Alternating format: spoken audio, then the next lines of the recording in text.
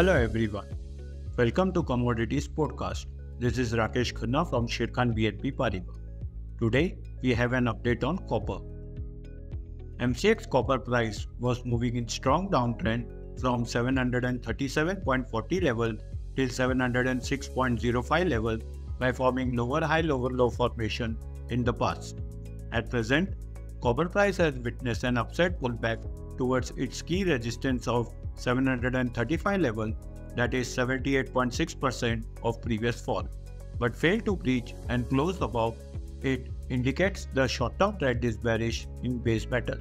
However, any break below 728 level, which act as a key support, will drag the price further down till 718 and 710 level in near term.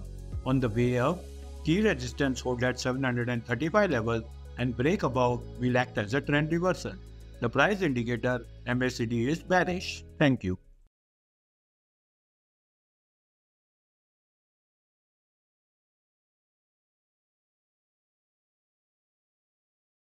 Investment in securities market are subject to market risks. Read all the related documents carefully before investing.